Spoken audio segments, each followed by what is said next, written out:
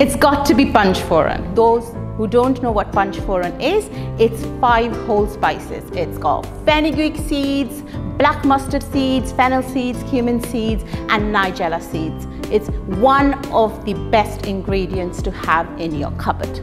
Not had any challenging ingredients because as a chef you had to be creative. Things might not work out. You can then change the ingredients. Mushrooms I'm not keen on, but I cook really killer mushroom fry. Shammi Kapoor opened doors to so many women who just did home cooking. He then took it on a next level and showcased women that you can actually make different things, restaurant style food at home. When I went abroad, it's got to be the 2 fat ladies.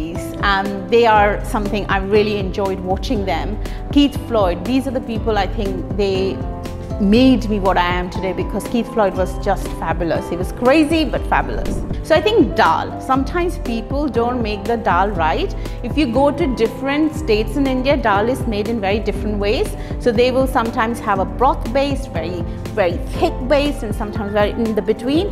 So I think the tadka is the key to a dal. If you are a meat eater, the rogan josh that you get in the restaurants is not the right one. Have to try the proper rogan josh.